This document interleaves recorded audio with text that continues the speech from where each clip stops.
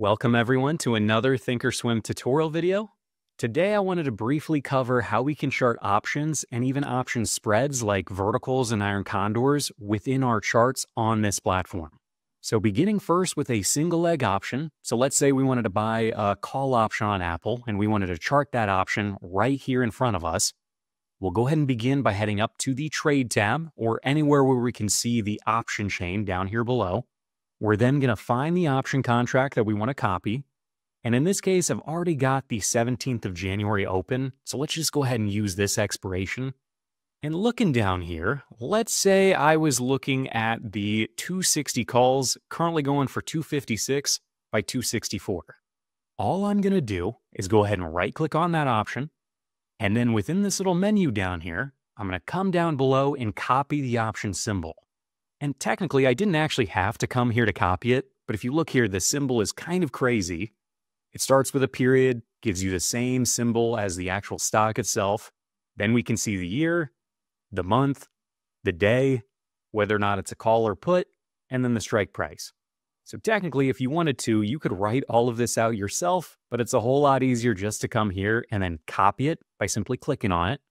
And now that we've copied that, if we go back to our charts up here at the top, and I actually want to first come down here and unlink this because I don't want everything changing to this option contract. And now if I come up here above and I just click in that box and delete what's in there, and then hit Control V on my keyboard, because remember, that's how we paste things, I can then come down below and either click on the contract that's right here, or just hit Enter on the keyboard. And now looking here at the chart, again, this is still a 1 year, 1 day chart. So we're looking back 1 full year in time. And each one of these green and red candles that we see on the chart is the actual full day of activity. But now instead of looking at what Apple did that day, we're now looking at what the Apple 260 calls did. And we could always come up here and change the time frame. Let's say I wanted to go back to a 1 minute chart, or if I wanted to go to a 5 minute or a 15-minute chart, it's going to look exactly the same as any other chart. We even have the same indicators on here. The only difference is this theoretical price that a lot of people don't want to see on here. So if you want to get rid of this, come on up here to the gear icon in the upper right-hand corner. And then if we come down below to our option settings, so right here, we'll click on options. We'll then come down here and uncheck show theo price. And that way that indicator or that study isn't going to appear every time we pull up an option chart. So now with that said, if we come back down here below and hit OK, now we've just got a nice blank chart for our 260 call. And if we instead wanted to look at the Microsoft puts, let's say, we'll come back up here to the, let's say the trade page. We'll go ahead and throw in MSFT for Microsoft. And for this one, let's instead say I'm looking at the weekly at the money puts. So in this case, I opened up 3 January and I'm looking at the 430 puts going for 320 by 355. Just like before, I'm just going to right click on either of those prices right there. Then I can find down here the symbol for that option contract, and I'm going to go ahead and copy it. I'm then going to head back over to the charts and just paste that symbol in there again. Somehow I pasted in the wrong symbol. And now we got the 430 puts, and it does tell me up here at the top. I'm not sure if I mentioned that before, but right here it tells me I'm looking at the 430 puts. And if I wanted to go back to the full yearly view, you can see these ones have not existed for very long. And that makes sense because these are just weekly options, so they only exist for like 7 weeks max. But now we can actually chart that option and see how it's done over time. Now, for those of you who might want to do this a little bit quicker, if you got a set contract that you're going to be trading all day, like let's say you're going to be trading the at-the-money SPY calls, you're going to be trading the at-the-money Netflix calls, the Google puts, whatever it might be, what we could do is actually copy all of those option symbols and put them in our watch list over here on the left. Now, for this example, I'm going to make a brand new watch list. So I'm going to come up here to my current watch list, go ahead and click on the name. I'm then going to come up above and create a brand new one. And for this one, I'm just going to call it something simple. I'm going to put options symbols in here for now. And I'm not going to put any symbols in here quite yet. So we'll just come down below and hit save. And now what I need to do is actually find the options that I want to put in there.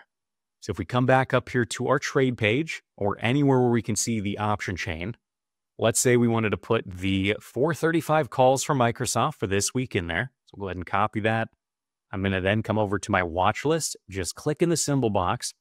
But instead of typing in the symbol, we'll of course just hit Control V to paste that symbol and then hit enter to save it. Now it is a little squish, so if I give it a little bit more space right here, I can actually read it. And this is definitely going to take a little bit of practice to get the hang of, to see what this is actually telling you. Because remember, what it's saying is, of course, this is Microsoft. It expires in 2025. It's for January the 3rd. It's a call option, and it's the 435 strike. But that is going to take a minute to get used to this weird formatting to figure out how to actually read this. But if we wanted to throw a few more of them in there, let's say we wanted to put the SPY puts in here. And looking over here, let's say we wanted to do the 595 puts. So we'll go ahead and copy that one, come back over my watch list and paste that in there. And let's just do one more. We'll put in there the Netflix calls.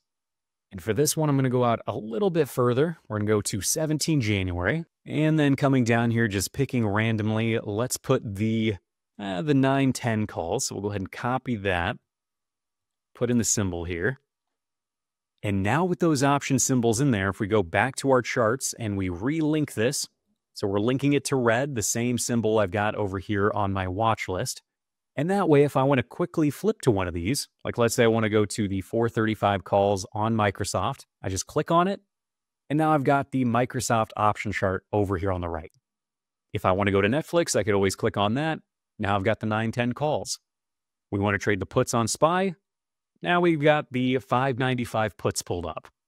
And I'll also mention when we've got the option chart pulled up, if you come over here to the right and open up the active trader, this little tool right here is now for this specific option contract.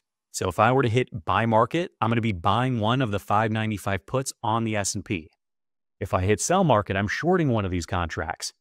If I come down below and use the ladder to place a price at a very specific target I want to buy it at, this would be placing a limit order at 346. But that'll be the basics of how we can chart single leg options within ThinkorSwim. But let me take a moment to thank the sponsor of today's video, which is actually me. Over the past year, I built a trading journal called TraderLog, which was designed specifically for options traders. You can either upload your brokerage statements directly, and then those statements are automatically organized by spread type, or you can manually add the trades individually if you decide to. You can then quickly track your portfolio performance, analyze your returns by strategy, and in the end, hopefully make more informed trades moving forward. Also, it's not just for options. You can also use it to journal your stock, futures, forex, and crypto trades. So go ahead and check it out using the link below and use the code TraderLog50 for 50% off. Now moving on to charting spreads, I will admit this is incredibly annoying and I really hope they make this process a little bit easier in the future, but I doubt many of you are going to do this very often. Now in order to do this, I actually need to pull up a scratch pad. So I'm going to come down here to my little chart in the lower left, and I'm actually going to switch what this does. So right here, I'm going to change it over to the scratch pad, and that way I can put the option symbols in here that I need to use. Just like before, I'm going to come up to the top, and I'm actually going to unlink this. And for this example, let's say we wanted to chart out a spread on the S&P. For this one, let's say we were looking at the 595 by 590. And if we were to actually build this out really quick, let's say selling the 595, buying the 590, I can do it right now for a credit of $1.62. But if I wanted to see how that might have traded over time, what we're going to need to do is actually copy both of these option symbols. So I'm going to begin with the 595 put. So I'm going to go ahead and right click on it. I'm going to copy it. I'm then going to come over here to my scratch pad on the left. Go ahead and paste that in there. Remember, just Control V. And it's in this really dark blue text right now, but I'll go ahead and change that in a second to make it easier. But before we do that, I actually want to type in the minus sign right here. And it's really hard to see. Actually, let me just change the color now so you can actually read it.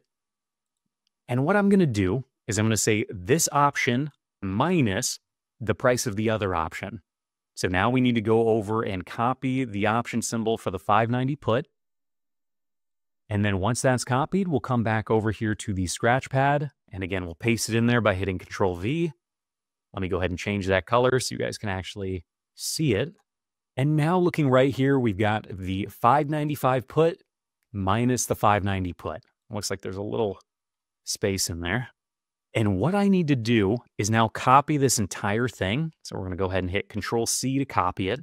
Then we're going to head back over to the charts page, and I'm going to paste that entire symbol up here in the upper left-hand corner. It's right there. We're going to go ahead and paste it in. And now looking up here at the top, it tells us, hey, this is the 595 put minus the cost of the 590 put. And we can see here it is trading for $1.61 currently. And if we look at the chart over time, we can see how it's done since it looks like this is June 28th. But you can see that process was insanely painful. In order to do that, we have to copy each symbol, and then we have to either put plus or minus if we're adding them together or subtracting them. Then we've got to take that symbol, paste in the box up here, and then we can see the actual price of the spread over time down here below. And unless there's a method that I haven't been able to figure out, this is the only way to do it within here. And because of that, it's going to be incredibly painful, even more painful, to create things like butterfly spreads when you've got multiple legs and multiple different quantities at certain strike prices. This is only going to be something that you want to do pretty rarely because, again, it's a little bit painful to do. But if you want to see a chart of a spread over time, this is how we can do it. Now, going through another example, if we wanted to chart, let's say, a long straddle on Netflix, or actually, let's try and do Apple, maybe something a little more liquid. Let's go ahead and come back up here to the trade page. We'll go ahead and flip this over from the S&P over to Apple. And for this example, let's say we wanted to chart out the 255 straddle. So buying the 255 call, buying the 255 put, and seeing how it did over time. So let's go ahead and start by copying the 255 call. Go ahead and delete whatever's in here currently. We'll then come over and right-click on the 255 put next. So we'll go ahead and copy that one as well. And now coming back down to the scratch pad, instead of saying minus this time, I actually want to add these two options together. So I'm going to go ahead and hit the plus sign, if I can figure it out on my keyboard. I'm then going to paste the other option symbol in here. And just so you guys can see it, I'll go ahead and again change this to a color that's actually visible here. And now we can see what we're doing. We're adding the 255 call to the 255 put. And again, we'll copy that whole symbol, go back over to the charts page, and then paste that huge symbol into the search box.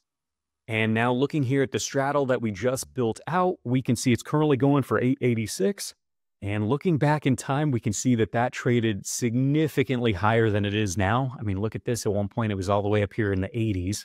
And now it's lost over 90% of its value over that time. So hopefully none of you out there ever bought this straddle. Hopefully you guys sold it, if anything. But that's how you're going to chart options and option spreads within here. Technically, there's some other ways that I don't feel are any more helpful than this one. But hopefully that helps. And if you do feel like learning anything else in here, go ahead and check out this next video to learn some more helpful tools in ThinkorSwim. And I'll see you all there.